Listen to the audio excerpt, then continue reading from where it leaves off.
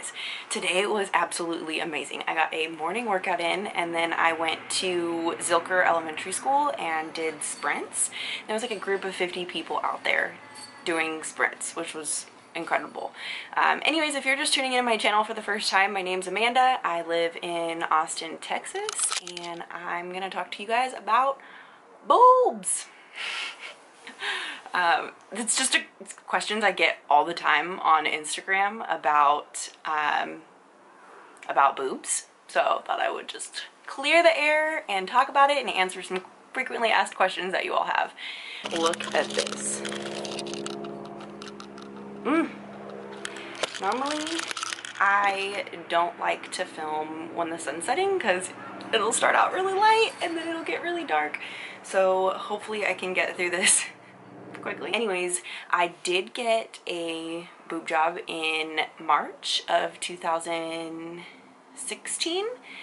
It was something that I wanted as long as I can remember. I saved and finally I was like, you know what, I'm just gonna go and I'm gonna make an appointment for a consult. It wasn't really something that I talked to other people about. It was a decision that I made for myself, and nobody else's opinions really mattered. So I went to my consult, set up a surgery date for 2 weeks later, and I just did it. I didn't tell very many people, I just did it.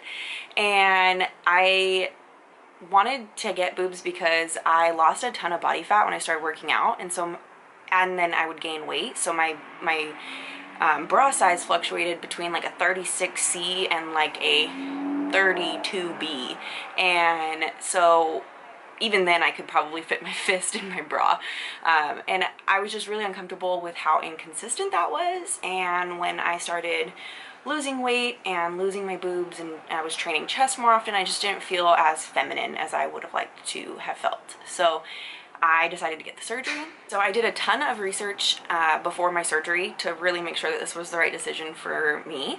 And it was either a saline or a silicone implant.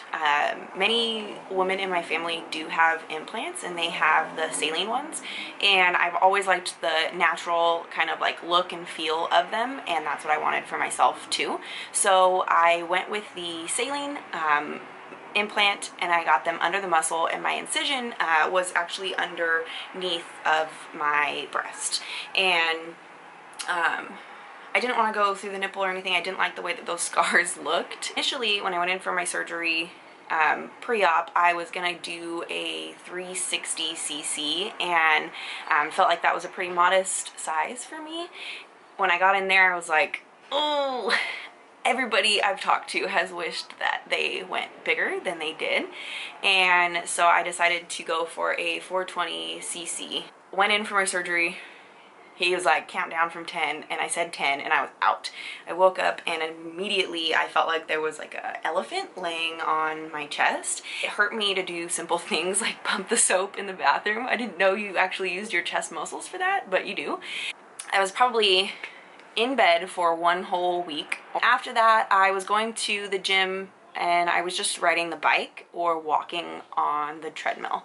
I was not getting my heart rate up. I was not really sweating. I was just kind of there. It's kind of weird going back to work the second week, typing, answering the phone, all of those movements still felt awkward for me.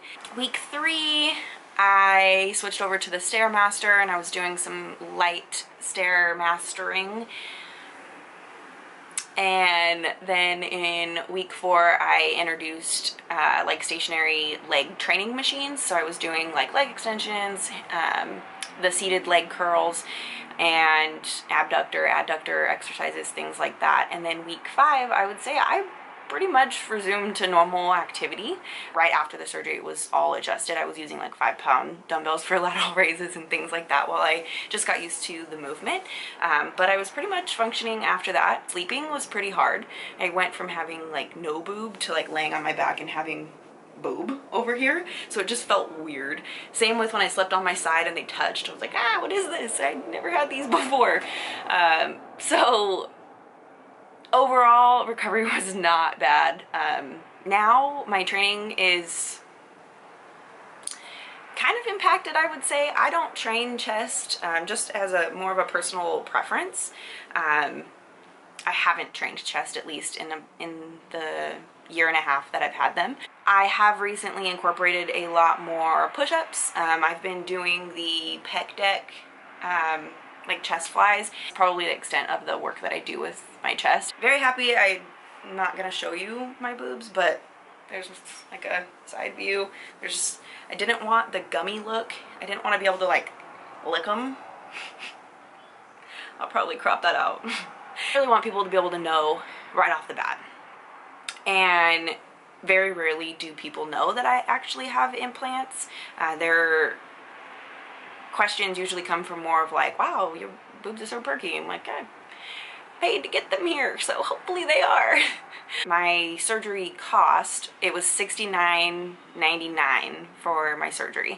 Mederma didn't really work very well for me. I actually found that vitamin E oil, like the little like bottle of it from CVS, worked wonders. So my scars are almost non-existent now. Bra size, I wear a 34 triple D because I like the coverage a bit more. More modest, I guess, but I could probably wear a 34 double D comfortably. Yeah, anyways, talking about boobs is always awkward. Like I said, people ask me and I am open to answering any questions that they have, but I've never really addressed it on my social media or my YouTube channel before. I'll go ahead and pop a photo on the screen of myself in like workout clothes, like pre-surgery, and then now. You'll see, again, it's really a subtle change, but I'm really happy and I don't regret it for a second.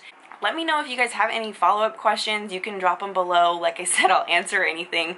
But otherwise, if you found this to be helpful and you're considering getting a breast augmentation yourself, give me a thumbs up, let me know, and I will conclude this titty talk. Okay, bye guys.